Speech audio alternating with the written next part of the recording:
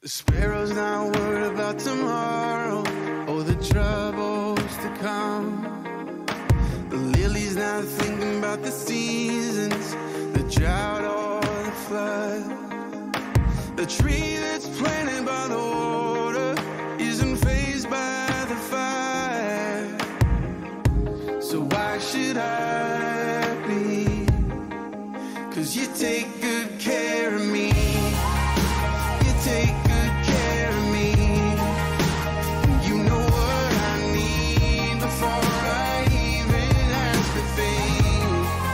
And you hold me in your hands with the kindness that never ends. I'm carried in your love no matter what the future brings. Yeah, you take good care of me. Good morning, church. We're going to jump back into Psalm 96.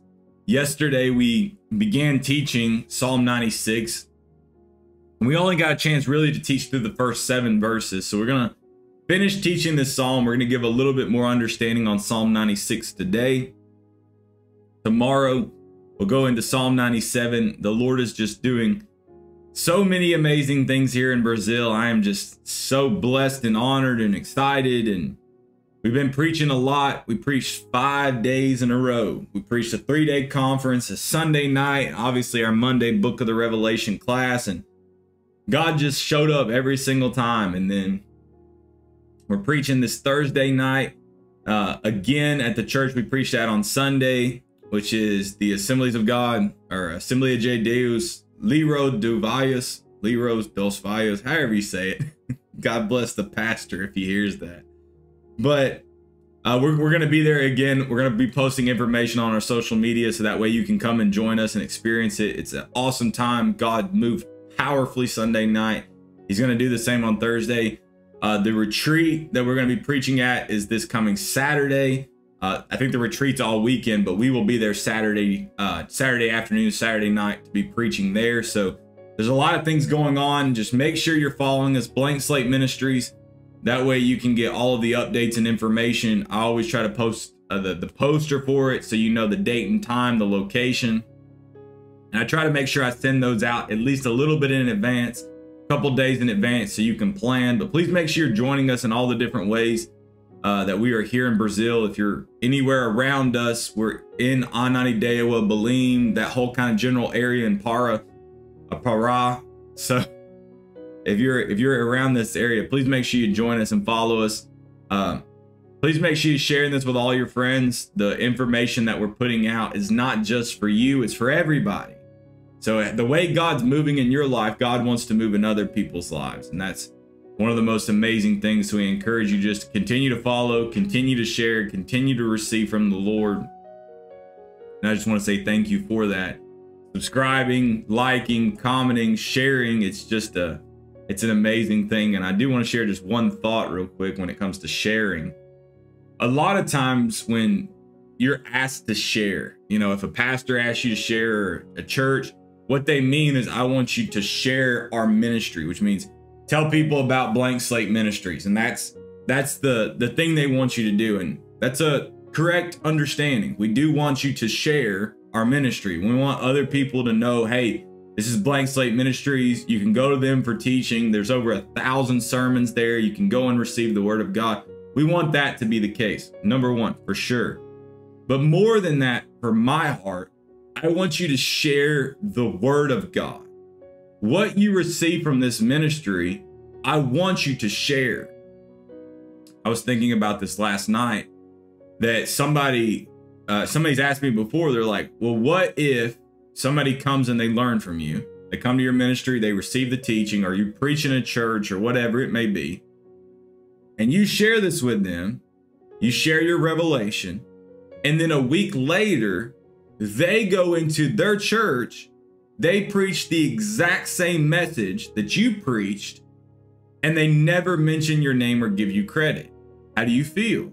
Well, I've told people before, I don't care. And what I mean by I don't care, I mean it doesn't bother me that you do that. I actually want you to do that. I want you to take what you receive of the revelation of the word of God from us and take it to the world. Whether you give us credit or not, whether you mention us or not, doesn't really matter to me. What matters is that the people receive the word of God. It's not about us being bigger or better or having a big name or having, none of that matters to me. What matters to me is people meeting Jesus. It's not about me. It's not about Blank Slate Ministries. It's about Jesus. The reason why I was thinking about this is I was in a church Sunday night and we preached this whole thing, and I got home and it was a little bit late. It'd been a long night. I was sweaty. It's probably the most I've sweat in a church in a long time. The power of God was heavy. But as I was just getting home and, getting settled down, take a shower, relax, all that kind of stuff, I realized in that moment, I was like, I never introduced myself. And I realized I probably haven't introduced myself in the past 5 or 6 churches I've been into. I would say thanks to the pastor. I would introduce my translator or my fiance if she was there, but I would never even say my name. And I realized that because yesterday after I preached, one of the young gentlemen asked the pastor, what is his name? And I realized I never even said my name. I never introduced myself. I just said, open your Bible, 1 Kings 17, and started to declare the truth. I just started preaching. I started testifying of God. Because in my heart, I really don't believe it's about me. I believe it's about Jesus. So if you don't remember me, it doesn't matter. If you remember the word of God, that's what matters. It's not about, oh man, this one person laid his hands on me and that's how I got it. No, if you say, I don't remember who it was, but God touched me, that's what I care about. I care about you receiving from God. I care about you remembering it was God. It's God who sets people free and heals the sick and raises the dead. It's the power of God that delivers. It's the power of God that moves in your life. So if you never remember my name, that's okay. I actually prefer it that way. I prefer that you only remember Jesus because it's about him. It's not about us.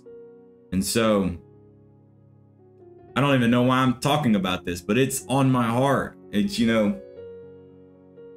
especially in America, it's about getting a bigger ministry and being known and having a name and being great. And everybody's trying to look at being somebody. I don't care about being somebody. I care about Jesus being somebody. I care about Jesus being preeminent in all of our lives. I care about Jesus touching our lives. I care about Jesus being the focus of our life.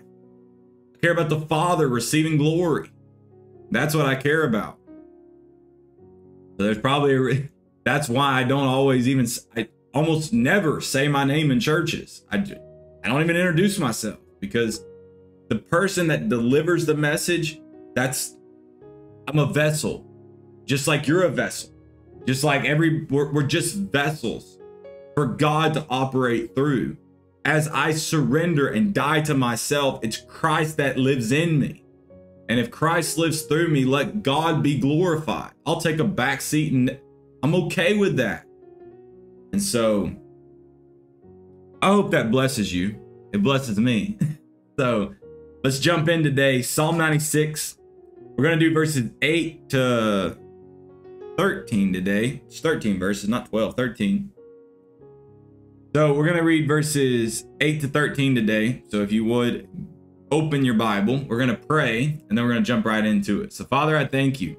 I pray you bless everybody under the sound of my voice. Let the word become wisdom, revelation in the knowledge of your Son. Spiritual seed sown, producing in our body, mind, will, and emotion, transforming us by the renewing of our mind, conforming us to the image of Christ, growing us up in the measure and the stature of the fullness of Christ. God, we love you and we thank you in Jesus' name. Amen and amen.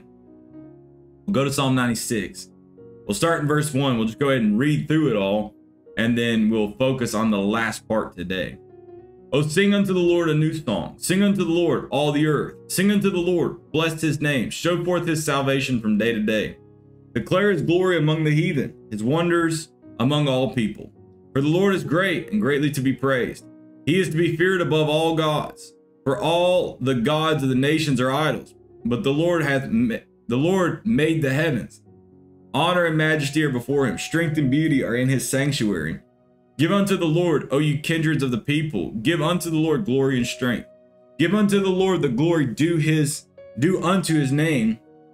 Bring an offering and come into his courts. O worship the Lord in the beauty of holiness. Fear before him all the earth. Say among the heathen that the Lord reigneth. The world also shall be established, that it shall not be moved. He shall judge the people righteously. Let the heaven rejoice and let the earth be glad. Let the sea roar and the fullness thereof. Let the field be joyful and all that is therein. Then shall the trees of the wood rejoice before the Lord, for he cometh to judge the earth. He shall judge the world with righteousness and the people with his truth. That's a powerful psalm, and we're going to go just take a couple minutes to go back over what we talked about yesterday, which is the first part of Psalm 96, where it says, sing unto the Lord a new song. We talked about yesterday, if you read the context of a new psalm throughout the Bible, except for one, all of the instances are eschatological, referring to when Jesus returns. And the way we sing a new song is based on the new things that we see, because there are things that we have not seen yet in the earth that we will see in the generation in which the Lord returns. You say, well, what are those? Read the book of the Revelation. That's where we see it. That's why in Revelation 5, it talks about singing a new song. This new song is because there's new things happening in the earth. Seems very obvious, but for some people, that's still a hard concept. You know, people say, well, I just recorded a new album. Here's some new songs. Yet you're singing about the cross, which we've sang about for 2,000 years. The song in your mind is new because you just wrote it, but the actual message of the psalm has been known for 2,000 years. There's a message that's yet future in which we will see God do these things in the earth, and that's when that new song will be sung based on what God is going to do in the generation in which the Lord returns. Through, in, and after the Great Tribulation, when Jesus rules and reigns on the earth. Now, one thing we didn't get a chance to talk about yesterday is that the gods of the nations are idols. The things that God refers to as idols in the nations is referring mostly to covetousness. Covetousness is idolatry. But that's always referring to the natural things in the earth that people worship above the Creator. They worship the creation more than the Creator. And the things that they worship in that nature is gold and silver, and it's money and things of that nature. It's all rooted back to covetousness, but it's the love of the world. That's why it's idols. It's idolatry in the eyes of God. It's the thing that causes people to think that I can do it in and of myself.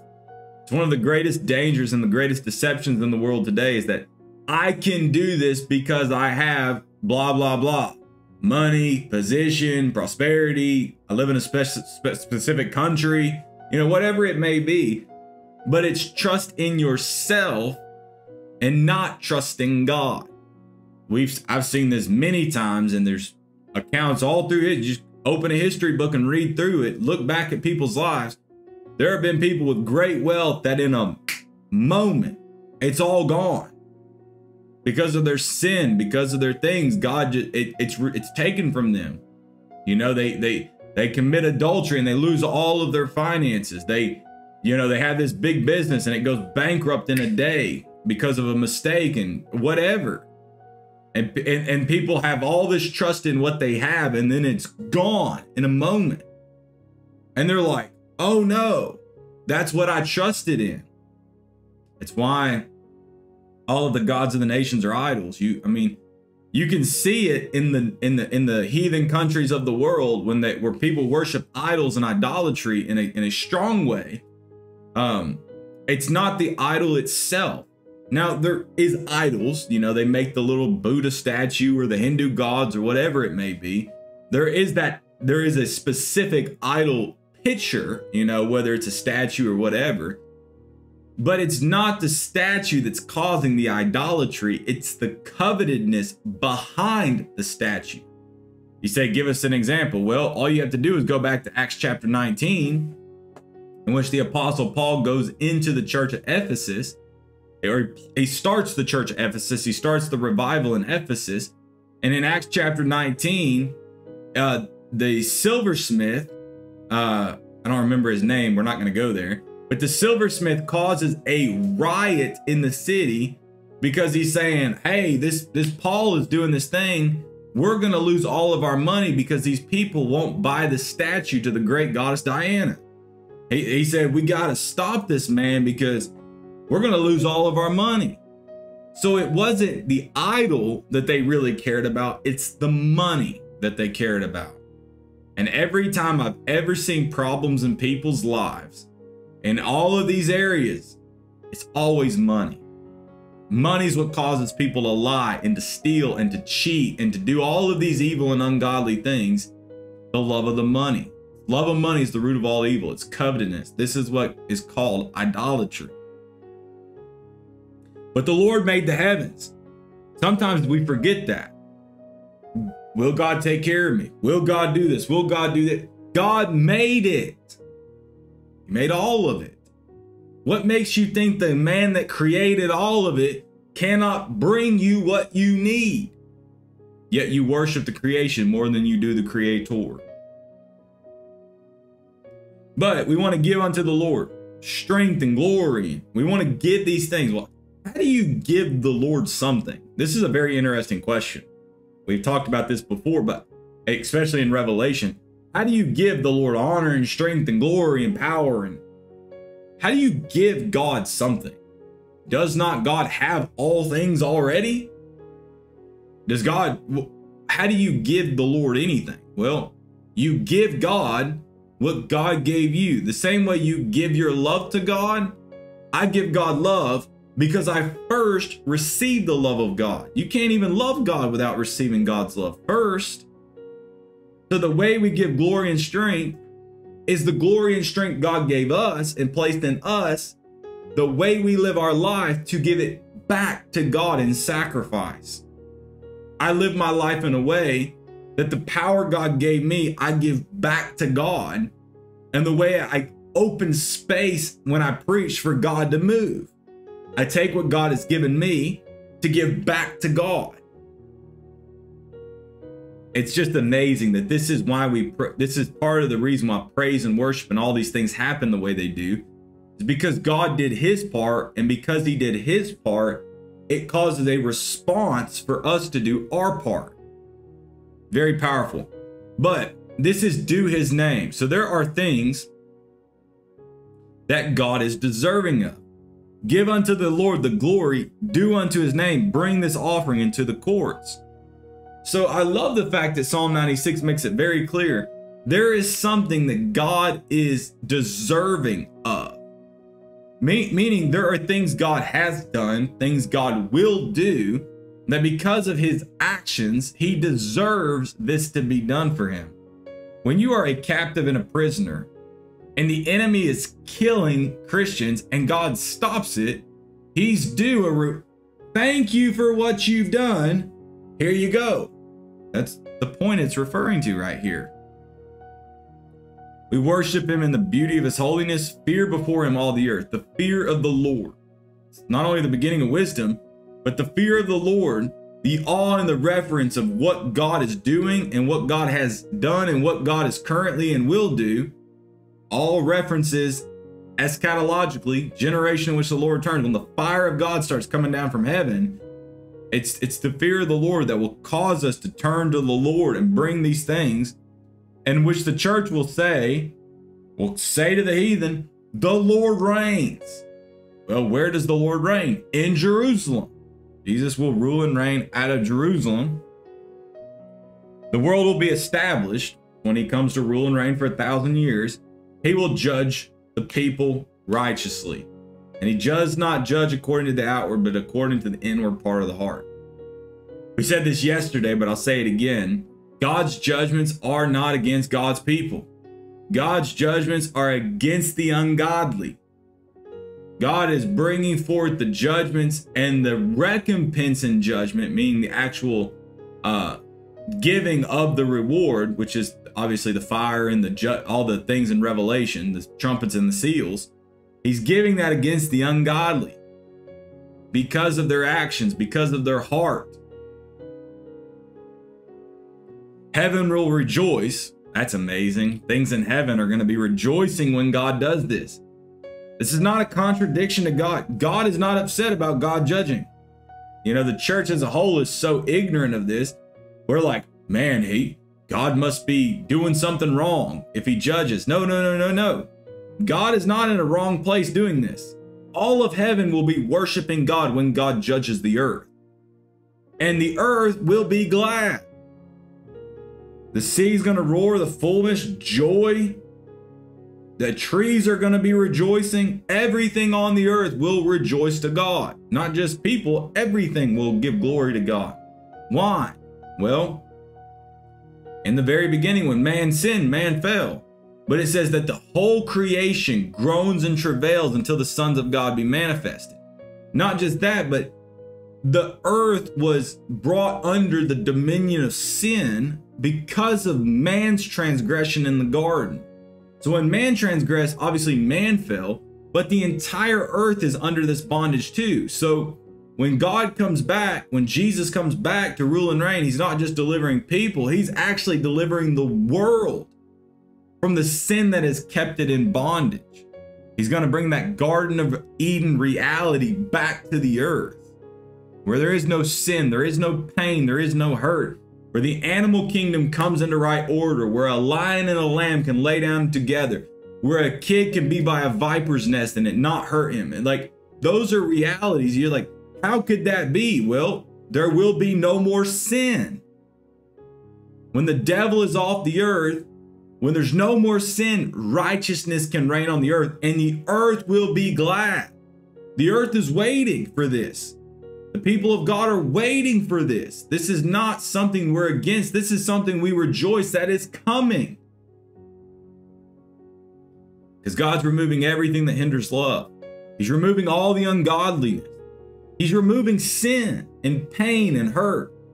The severity of the judgments are to remove the things that are coming against God's people and God's kingdom. But he's coming to judge. He's coming to judge in righteousness and in truth. So this is something that we said yesterday, but Revelation 19, he who comes on a white horse, which is Jesus in Revelation 19. Revelation 6 is the counterfeit, that's the Antichrist. Revelation 19, the man who comes on a white horse whose name is